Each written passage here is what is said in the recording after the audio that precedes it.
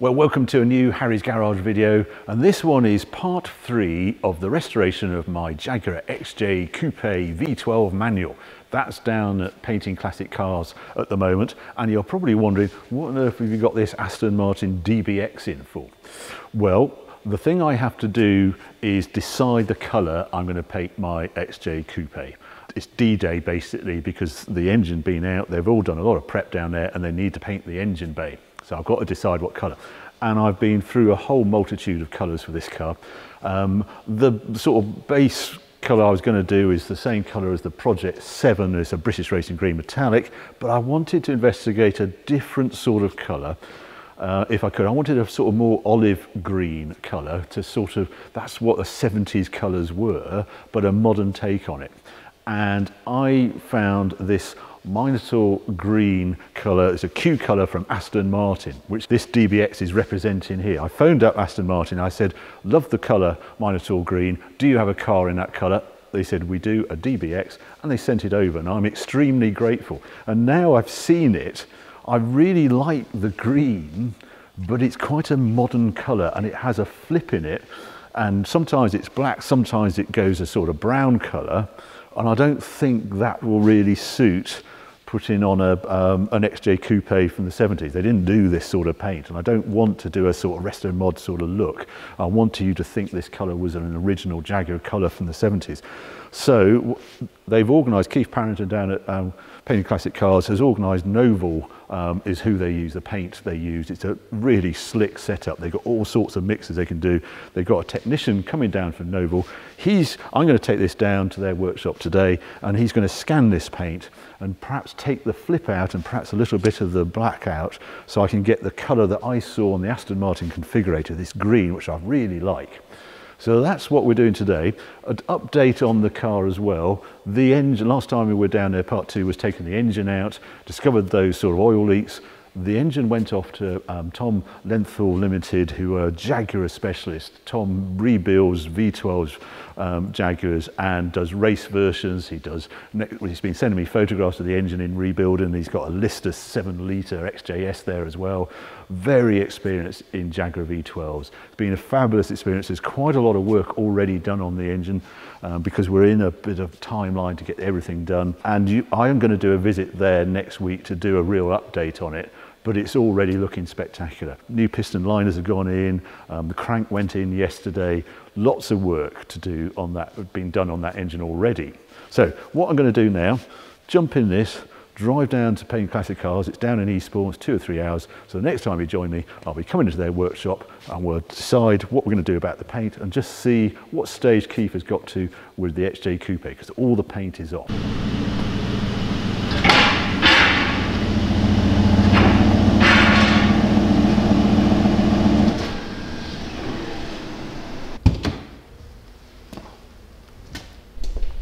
Good to see you again. My goodness, look at that.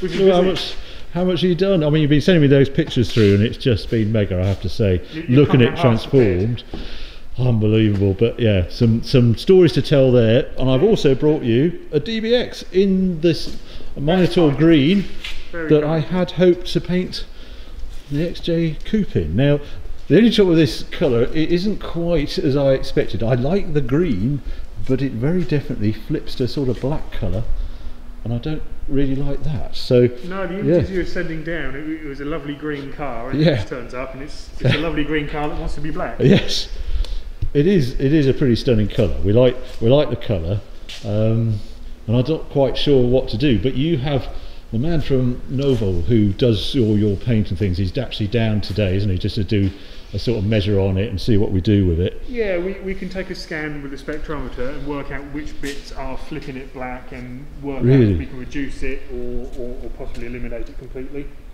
as an option. Right. Well, we have 1 or 2 other colours we could use, but I still would love to see what you could do with this, if it is possible to imitate it. It's a Q colour from Aston Martin. It's not actually that expensive. It's £1,950 extra, which is pretty good for a special colour, and I think it suits the car, and I love the tan interior. But yeah, Works fantastically on this, possibly not on a yeah, I don't think so, not with the flip colour. But diving into what you found here. Yeah, this is from the photographs. I do already know this isn't quite so good this side compared to the other side, but it's a bit of an odd one, really. Quite often you'd find that the road side, so the left-hand side of the car, will be worse than the right-hand side all the way down. Yeah. Your car's kind of confused us a bit by being really good at the back, really not so good at the front. Yes. So most of the damage we found at the back, we knew all about that. Going back to the original video when we pointed out all the areas. It's not until you get up to the front and we've taken the engine and gearbox out, we've taken all the engine bay ancillaries out, cleaned everything. Oh yeah. Well, there was one key thing I think that you showed me, and that's that area there, isn't it? That is a bit of a giveaway that this car had a bit of a life early on in its life. Yeah, if we look along here, there's a weld joint all the way up here to there. Yeah. And this is a nice shiny blue as opposed to the matte blue back here. So the front half of the chassis leg has at some point been cut out and replaced. It would have been quite some time ago, because this is a factory panel and they've been obsolete for years. Right. So that's happened some time ago.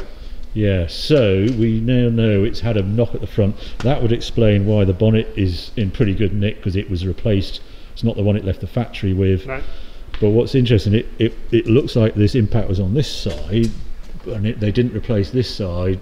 But from what you tell me, what you found there. I think what's possibly happened is where it's had front impact, the impact has separated a lot of these joins, because you can see the metalwork here is made up of many panels. So you've got a top half which is seamed onto the middle section, and the chassis leg is seamed onto the lower section. Right. And I think it's just opened up these joints enough to allow moisture and corrosion to build up. Yeah. We've carried out a few of the repairs.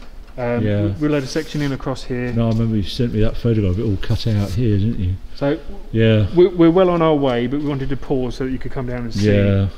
Interestingly, on this side we had the chassis leg. Yes. Which we're now unpicking. Yes, you had this nice shiny big strong bit of metal that side, and you take it away and what a horror it is behind there. Which again, going back to the initial inspection, if you look on the passenger side, which is currently untouched, it looks very strong. It all looks very strong. We can see it's had a repair section in here, and they've done a nice job of that, and it's all nice and it all looks great. Yeah. But then if you come to the inside here, now that the engine is removed, we can see all this corrosion down here on this joint, which is the reverse side obviously of that plate. So once you start unpicking that and pull the plate away, what looks like a good section, which has had a repair in it here anyway, that looks like a good section. Yeah, but behind it, it's all been rusting away. It's all corroding away. Just while we're at the front, I think the other one you found was on this blessed here. Yeah. This nasty here. Now, with the engine in the car, sound deadening and heat panel here. With that removed, you can see that all of this is swollen and corroded. That's generally from debris going down the air intake, isn't it? Well, the air intake in here, which is this panel, which comes all the way down to here. You can see the seam along there, and the two, they're just sweat and corroded. Yeah, what a pain. So, yes, well, shall we carry on with the bad news and carry on down this side? The previous repairs in here, obviously, we saw this quite quickly with the wings removed. With this panel off of here, you can see that again there's a repair badly carried out put in here, and this repair is quite extensive as a large patch repair. So we'll have to get that removed and make sure that the integrity is retained in there. It's still there. Okay. This back wing, that's given you some headaches as well, hasn't it? Yeah, I mean, as we said at the beginning, we kind of knew what we were looking at the back of the car. The front's been a surprise, but this is that's a shocker. It is, but we're used to seeing this. This is fairly standard wheel arch repair on an XJ6. The repair panels that you get are commonly this kind of size. Right. It's fair to say it's not been done that well. There's gaps in the weld. The repair has corroded before. Right. Because this is all lead work here. God. Well, you showed me the amount of filler. Huge amount of filler on this. This whole panel here is distorted where the heat's not been controlled putting this panel in. It's just distorted the panel here. And this lower section here, you can see, is just tack welded. So there's large gaps in between here. God, where would they be without filler? What do you do on something like that? What we'll do is we will cut this panel off all the way across here, straight the way through here. Yeah. We use saloon rear wing repair sections, which obviously have the door cut out in here. But we can put the whole rear quarter on then, and keep this swage line. Right. And then we'll just roll up a new section to go in here and to join down onto the sill. Okay.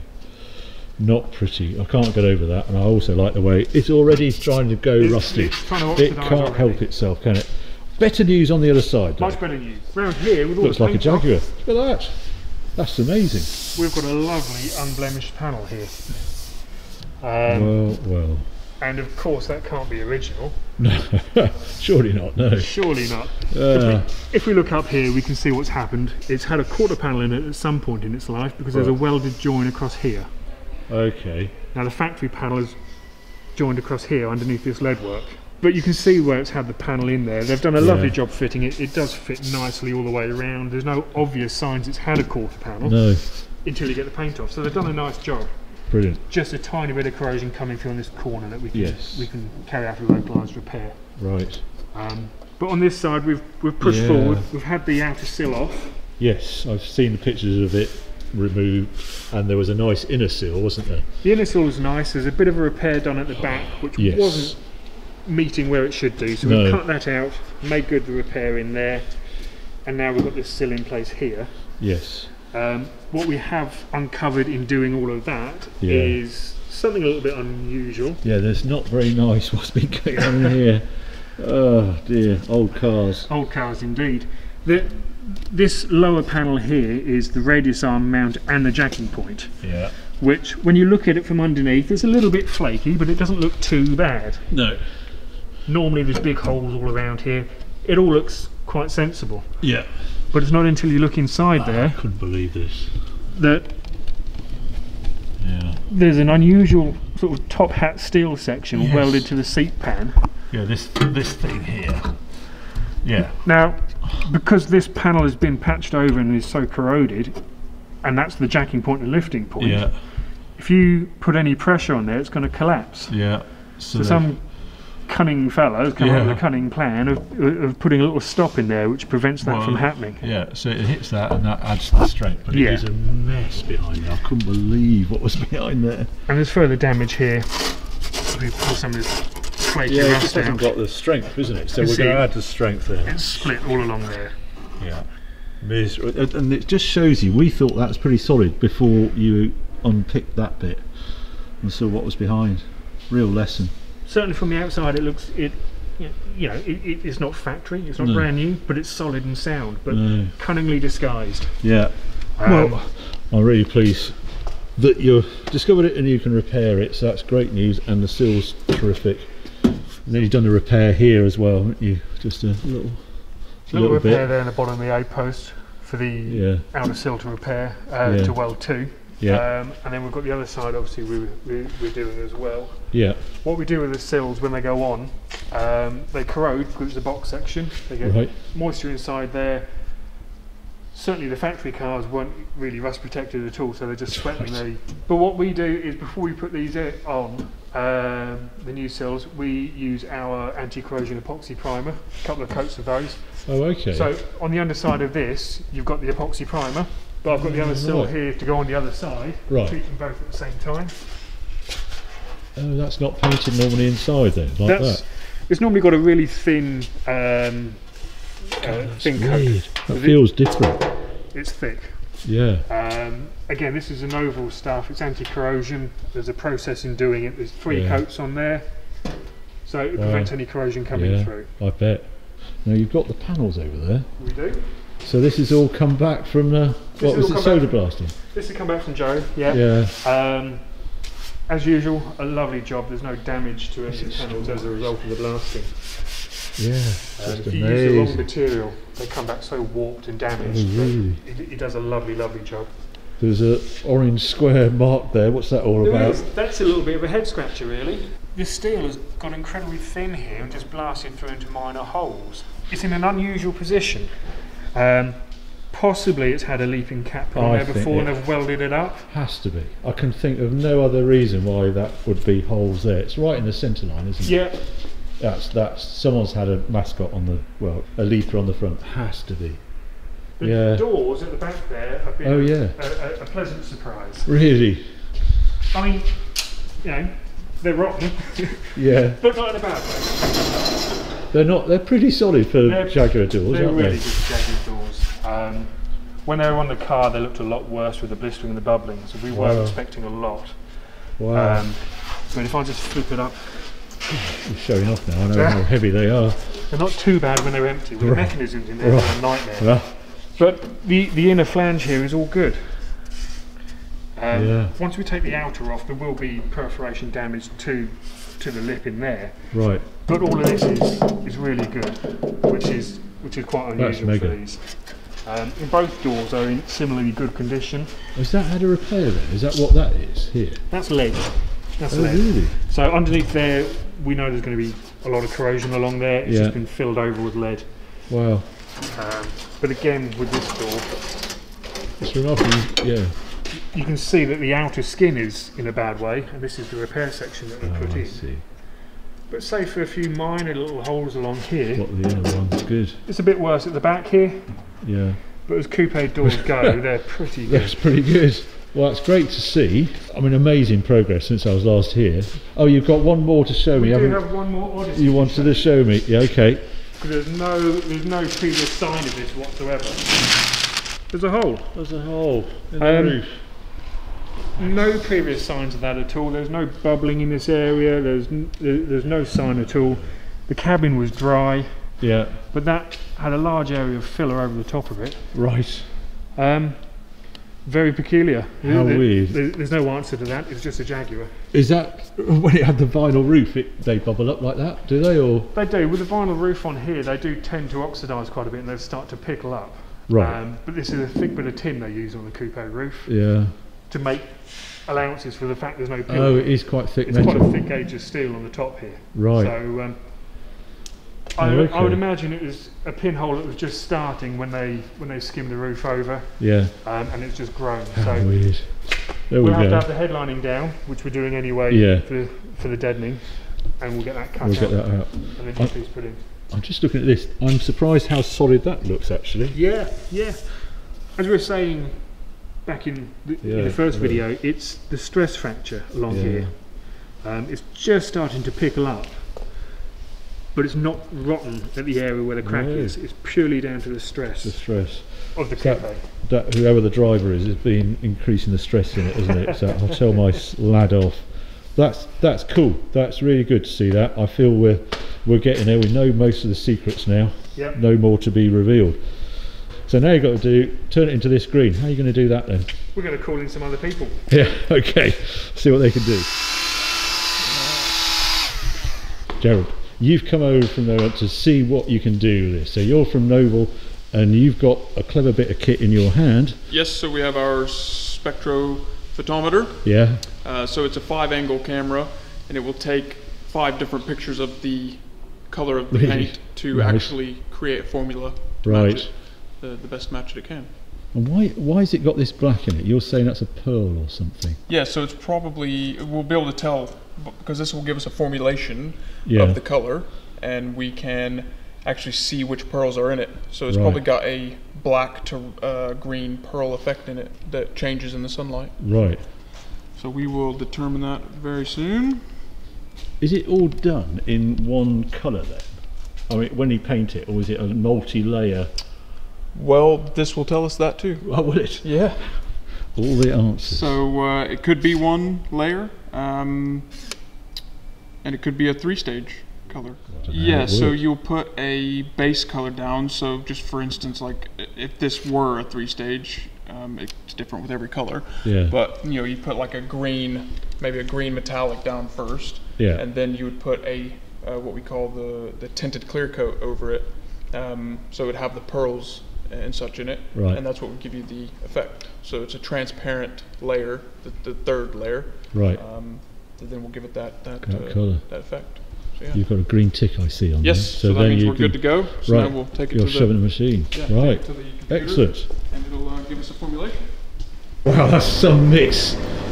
My goodness. Why do you need so many? You're never going to paint that many cars at once. Or... They're all individual tinters.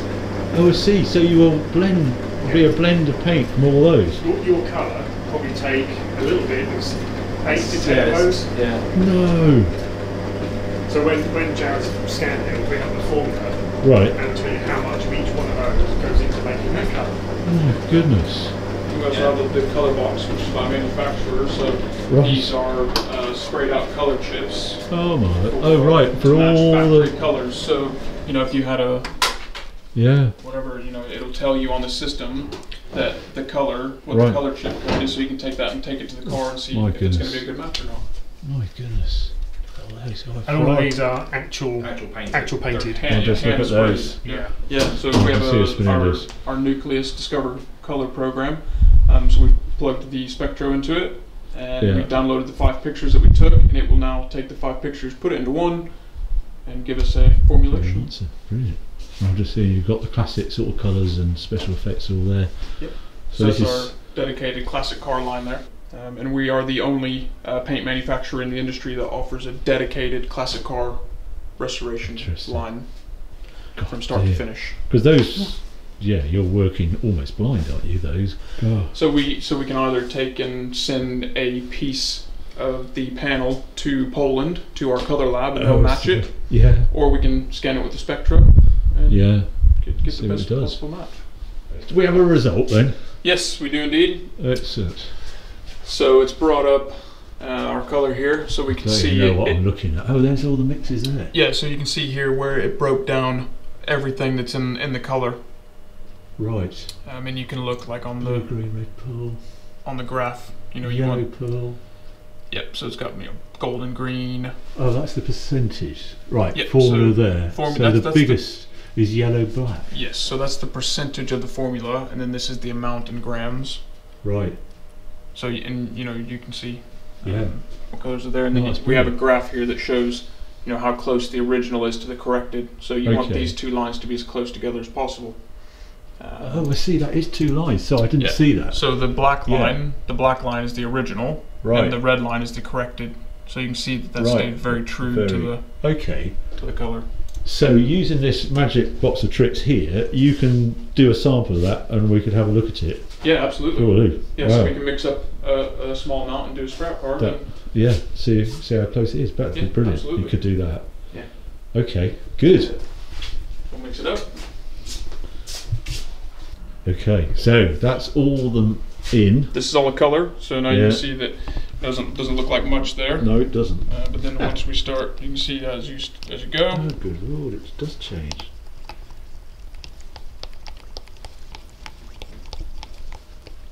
Well. That has the hint of green and the metallic, and that's it. That is it. Jeez. Right. So what you're going to do now then, put solvent in. Yep, so we'll make sure we get it nice and stirred up, because even just the colours on the side of the cup can affect the colour match. Yeah, and this is, so you're going to put it on here, and you were saying on that machine, this is a P3 base primer, isn't it? And you really wanted P4. Yes, so really we want it a little bit darker than that, but considering you don't want it to be as black as that. True. That will lighten it up a bit, right. So it'll work in our favour for you. Okay.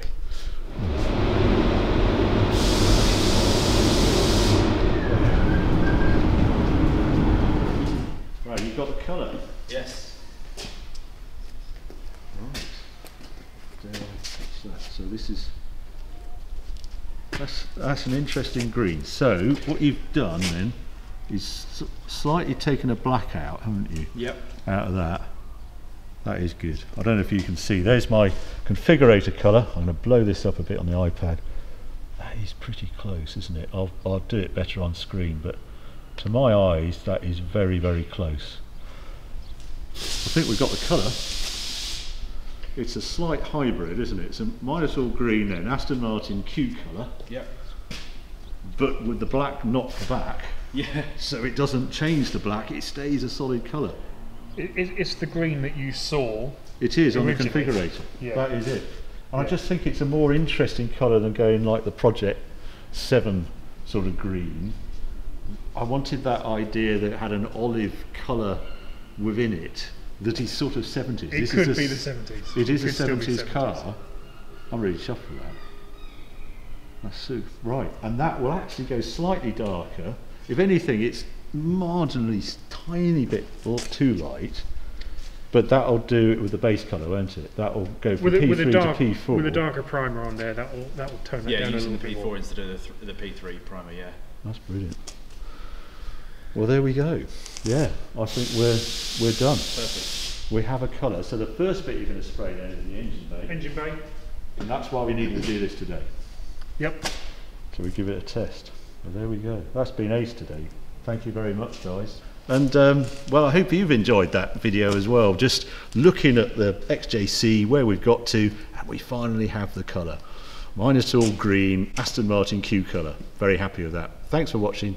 Keep subscribing. More videos coming along very soon.